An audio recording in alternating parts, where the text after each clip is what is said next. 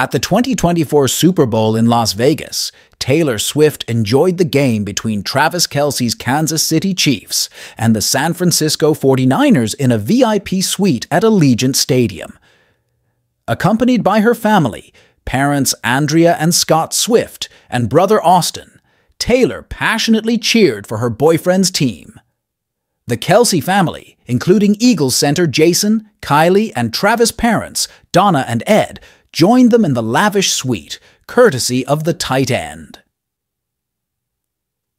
Among the star-studded VIP booth attendees were Blake Lively, Ice Spice, and Ashley Avignon.